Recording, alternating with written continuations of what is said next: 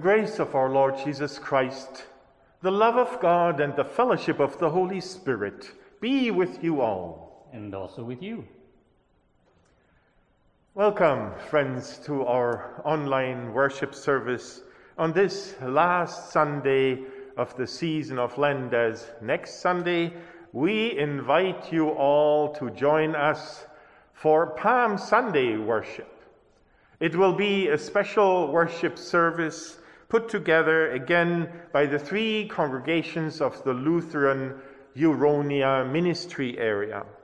And I want to thank all who are going and who are already participating in that service. Thank you all for what you do before or behind the cameras and microphones. Next Sunday, Palm Sunday, I also invite you to come for another drive-by. Let us still be very careful, and maybe you don't even want to leave your car and keep your masks on even outside. But I invite you to join us for a drive-by to pick up your own palm leaf that will accompany you into the day and into Holy Week. At the same time, when you pick up your palm leaf, you're also invited to drop off a prayer request. The plan is to keep our big wooden cross outside the doors so you can put your prayer request on that cross. And we will use those prayers on Good Friday. Also, we invite you for the series of services during Holy Week on Maundy Thursday, on Good Friday, and then, of course, on Easter Sunday, we will come together. So please watch carefully your inbox on your email accounts for all the announcements and instructions. On Maundy Thursday and Easter Sunday, we also want to invite you for a celebration of Holy Communion. And again, we will give you some hints and some ideas on how to prepare for that and how to participate. And all that will be contained also in the fridge page, which we are going to publish and which you will receive in time. But now I invite you to join me here. Let us pray together. O God, with steadfast love you draw us to yourself, and in mercy you receive our prayers. Strengthen us in these different and strange times to bring forth the growth of our faith and hope and love. May we, through life and death, live in the holy presence of your Son, Jesus Christ, our Savior and Lord, who lives and reigns with you and the Holy Spirit, one God, now and forever. Amen. And we have Sue here with us. Hi, Sue. Can you talk? Yeah. Martin? Yes? Where's Jerusalem? Can we go there? Oh no, Sue. That's not so easy, especially right now with the pandemic. You see, Jerusalem is far, far, far away anyway. And we still can't travel. Far away? Yeah. Like Toronto? Much further, Sue. I mean, we would have to go to Toronto first and catch an airplane, and then it would take at least another 10 hours until we would arrive in Jerusalem. But why do you want to go there, if I may ask? To meet Jesus, of course. He went there, and he needs our support. They're going to do bad things to him. Oh, that's so sweet of you, Sue. And it's true, he needs our support. He sure wants our support. Let's go then. Yes, let's go and support Jesus. And let's do that right here and right now, without going anywhere else. Why? Is he here? And are they going to do bad things to him here too? Well, I think whenever we forget about the needs of others, and when we forget God, and when we treat Mother Earth badly, I think each time we do bad things to Jesus again. And again, and again, and again. Yeah, if we really want it and seriously try, God will also teach us a better way. Oh, help me, God. Help me to live like Jesus wants me to live. Nicely said, Sue. Amen. In the cross of Christ I glory, towering o'er the wrecks of time. All the light of sacred story gathers round its head sublime. When the woes of life o'ertake me, hopes deceive and fears annoy, never shall the cross forsake me. Lo, it glows with peace and joy.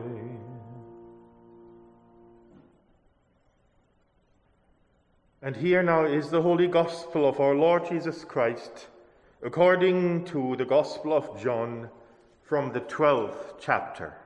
Glory to you, Lord Jesus Christ. Now, among those who went up to worship at the festival were some Greeks.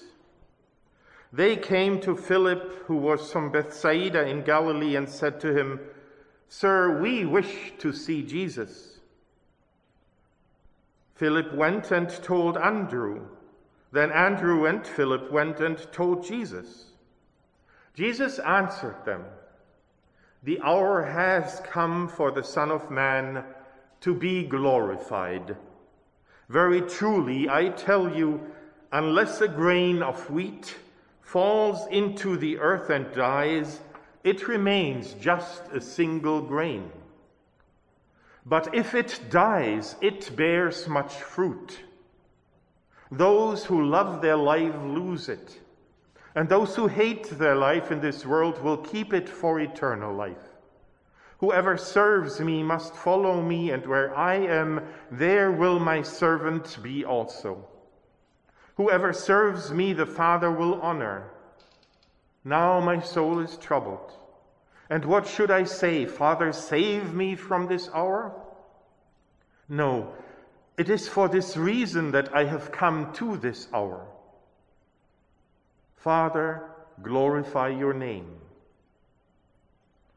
Then a voice came from heaven. "I have glorified it, and I will glorify it again." The crowd standing there heard it and said that it was thunder. Others said, "An angel has spoken to him." Jesus answered, "This voice has come for your sake, not for mine. Now is the judgment of this world. Now the ruler of this world will be driven out. And I, when I am lifted up from the earth, will draw all people to myself." He said this to indicate the kind of death he was to die. Good news, the gospel of Christ. Praise to you, Lord Jesus Christ. When the sun of bliss is beaming, light and love upon my way, from the cross the radiance streaming adds more luster to the day. Pain and blessing, pain and pleasure, by the cross are sanctified. sanctified. Peace is there that knows no measure, joys that through all time abide.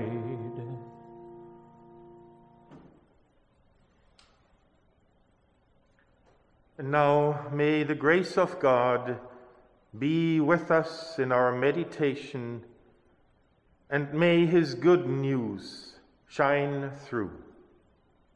Amen. Friends, this morning's gospel is so rich, so full of nuances, and so stimulating.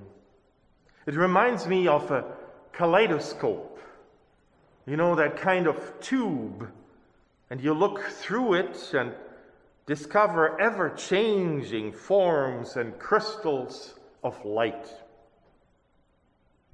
I can't look with you at all those images this morning, but one is shining through to me. You see, in Matthew, Mark, and Luke, Jesus goes to Jerusalem only once, and that leads to his death. In John, he goes several times. Yet we are looking at his last trip to Jerusalem, the holy city. And so we see Jesus entering Jerusalem now for one last time to celebrate the Passover festival, only that this holiday will turn into our holidays, our holy days of Easter. And Jesus talks about seeds planted in the ground where they will give up their existence to bring forth a new plant, new growth.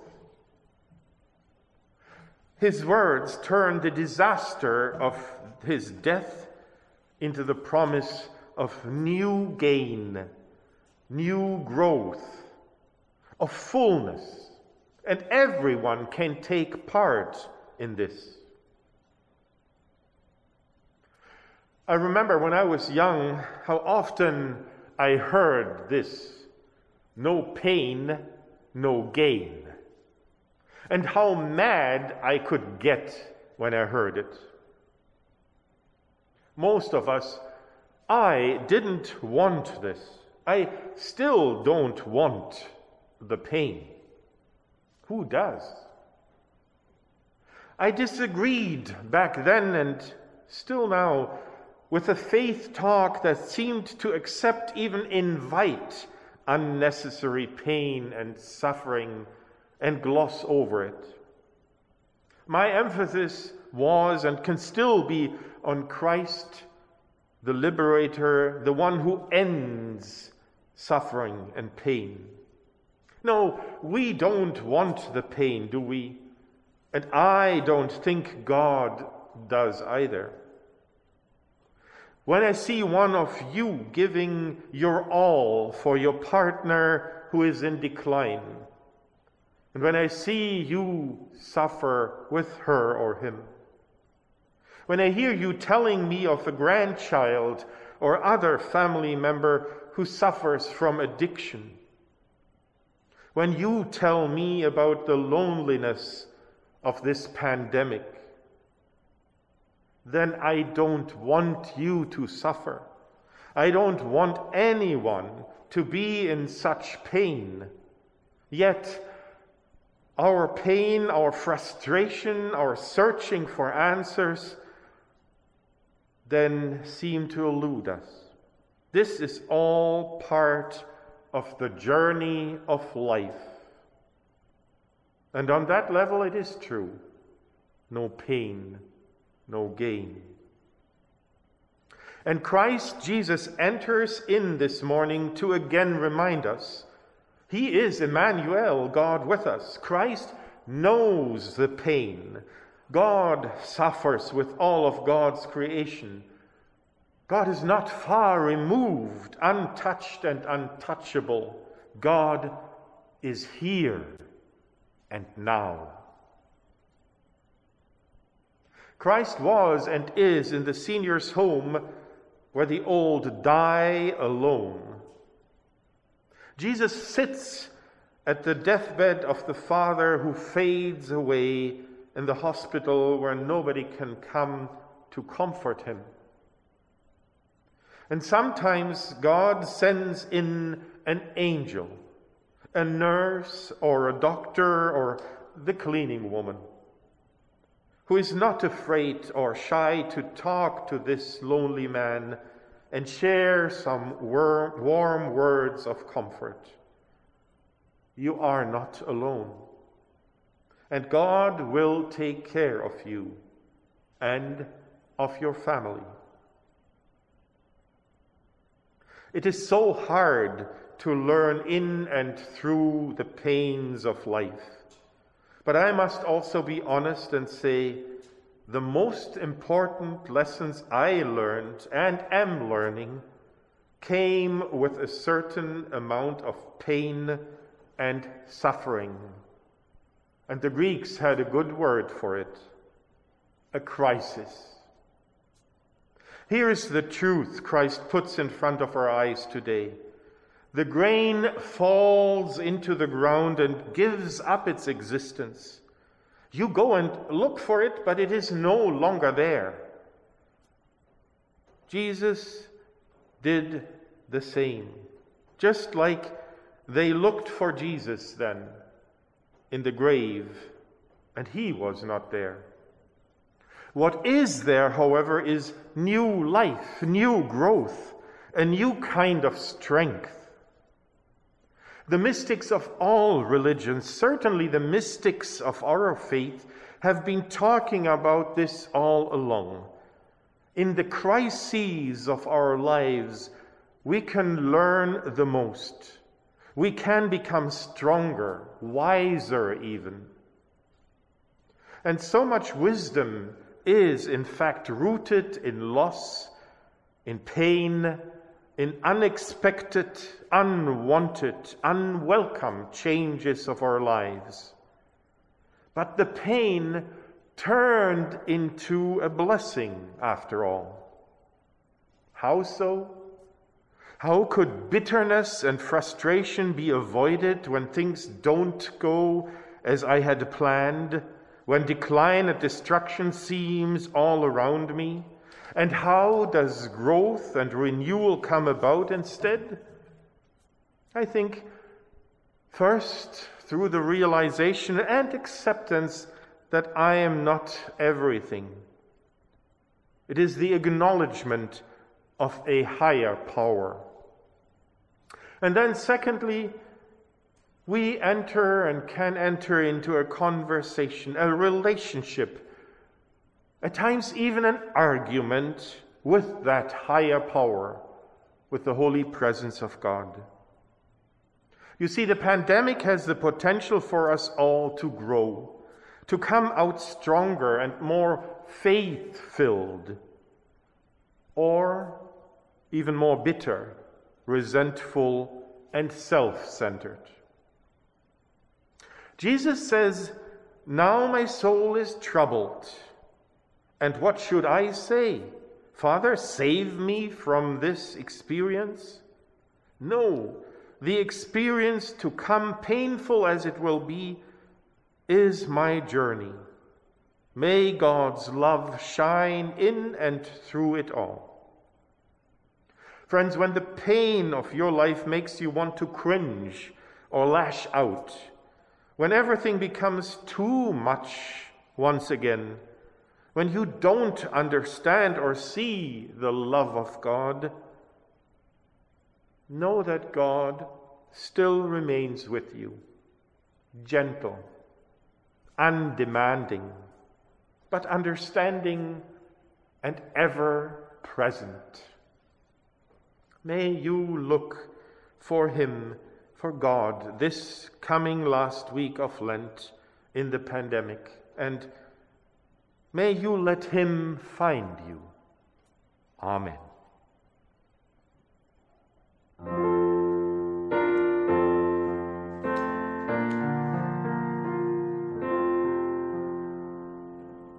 Jesus, keep me near. is a precious fountain, free to all, a healing stream, flows from Calvary's fountain. In the cross, be my glory ever, till my ransomed soul shall find rest beyond the river.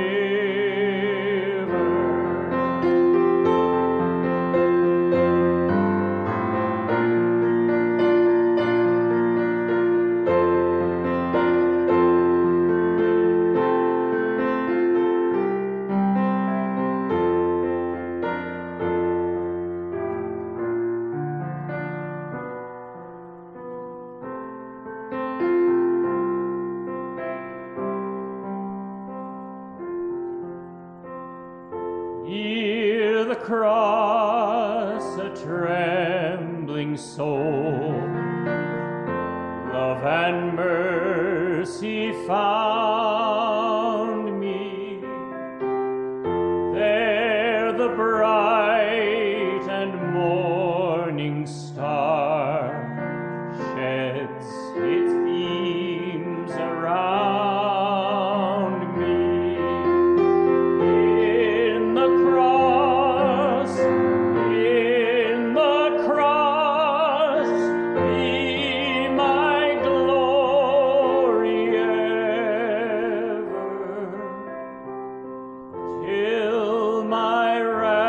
Some soul shall find rest beyond the river.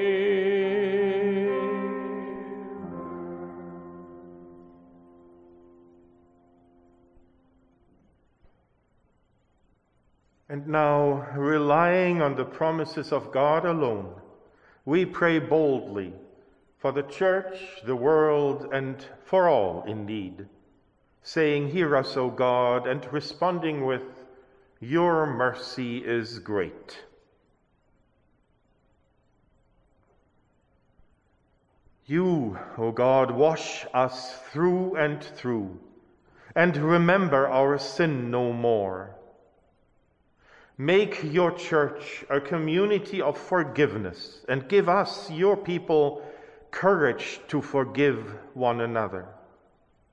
Bless ministries of repentance and reconciliation here in town and everywhere, that the world can see new possibilities, and empower us here at St. Mark's in discipleship, that we follow in Jesus' footsteps. Hear us, O God, your mercy is great. You fill the earth with your presence, from tiny grains of wheat to the mighty thunder of the approaching storm. And you call us to care for all of your creation. Repair, O God, the damage we have done, and protect your creatures from more harm. Grant weather that prepares the soil for seeds. Protect all from violent storms, flooding, and wildfires, especially in the western regions of this continent. Hear us, O God. Your mercy is great. You promise to write your helpful law in our hearts. Guide citizens throughout the world to shape communities that reflect your mercy, justice, and peace, and give us the creativity to work for the welfare of all. Hear us, O God. Your mercy is great. You sustain us with your bountiful Spirit. Restore in us all the faith, the hope, and the love that is you. Bless those who are lonely or feel unforgivable, those who need healing of mind or body, those who are nearing the end of their life here, and all who grieve. May the joy of your peace take hold in us as the seeds and buds of spring take hold in the outside world. Hear us, O God. Your mercy is great.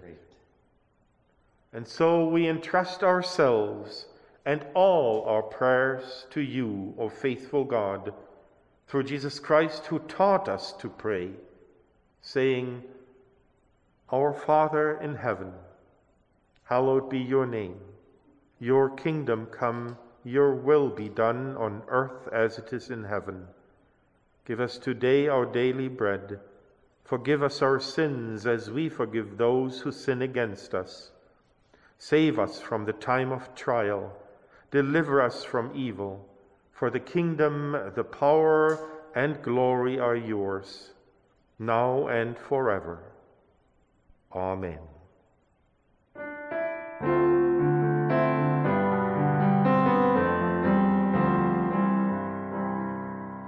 My peace I give unto you. It's a peace that the world cannot give. It's a peace that the world cannot understand. Peace to know, peace to live. My peace I give unto you.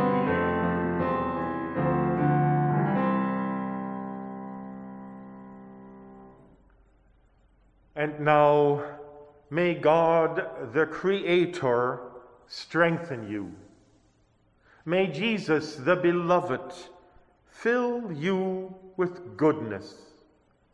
And may Holy Spirit, the Comforter, keep you.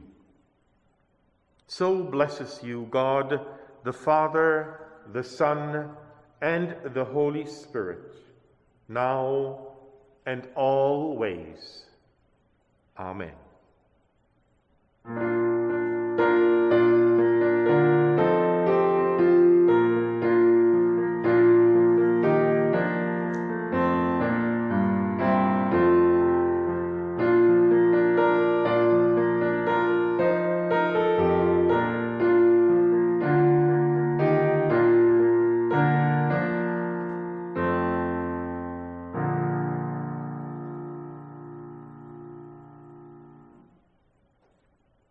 Live in peace. Share the good news.